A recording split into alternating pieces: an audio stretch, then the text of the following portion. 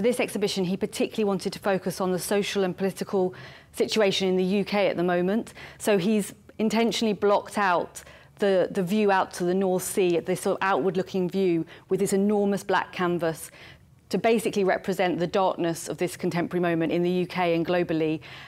These figures that I'm surrounded by are workers. They're a kind of global mobile workforce, which have actually travelled to the gallery on the train on Tuesday, which was quite a surreal sight for anyone else on the train. And I guess he's interested in, you know, the position of a worker in any country, across any border, almost trapped within the system of capitalism.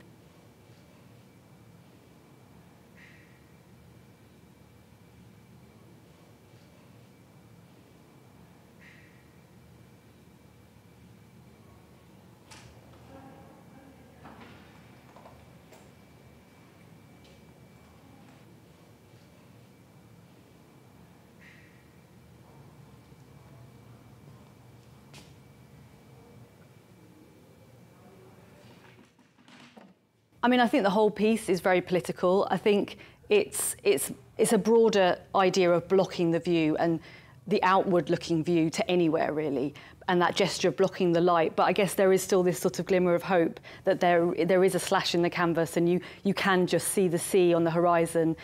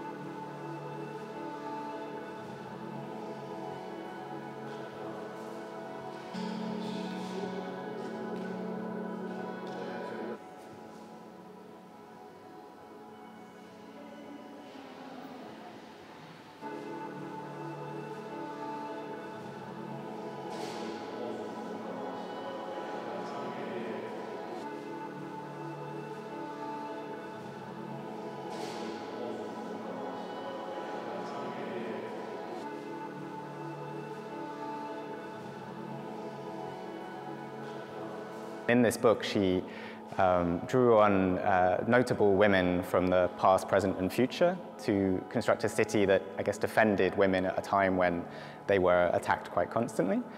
So she's used this simple format to construct her own city made up of women, or at least women in a very expanded sense, things that exhibit ideas of the feminine. And really it's to challenge all of the preconceptions or the ideas we have about the construction of society around patriarchal values and that same history.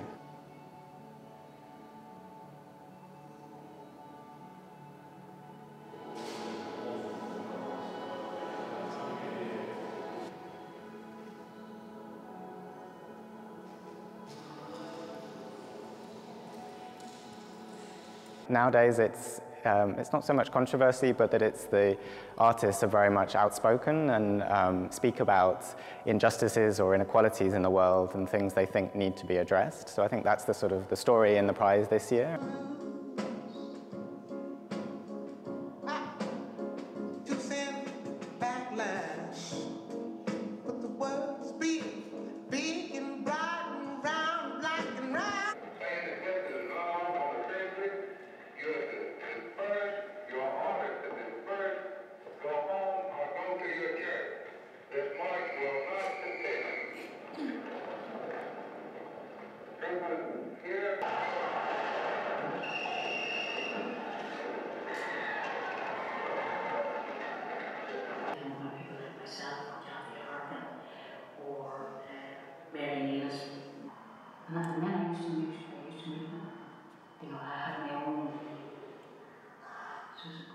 These artists are making strong political statements. They have something, I think, quite urgent and important to say about the world, but it's not kind of controversial for the sake of shock.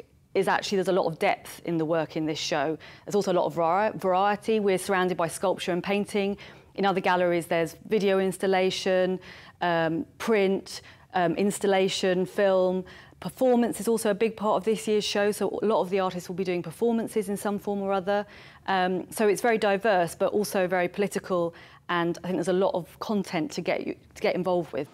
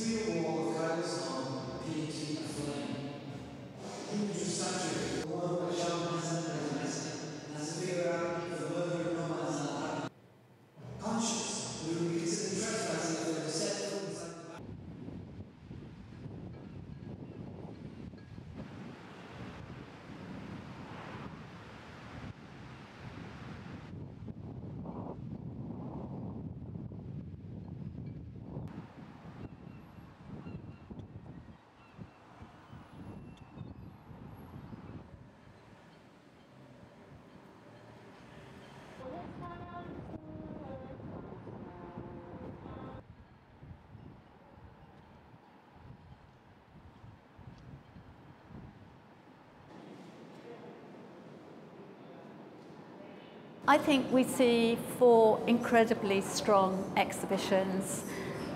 There is lots of practice going on right across the UK and globally. But I think, what we see here for Turner Prize 29 gives some indication of what's happening in contemporary practice.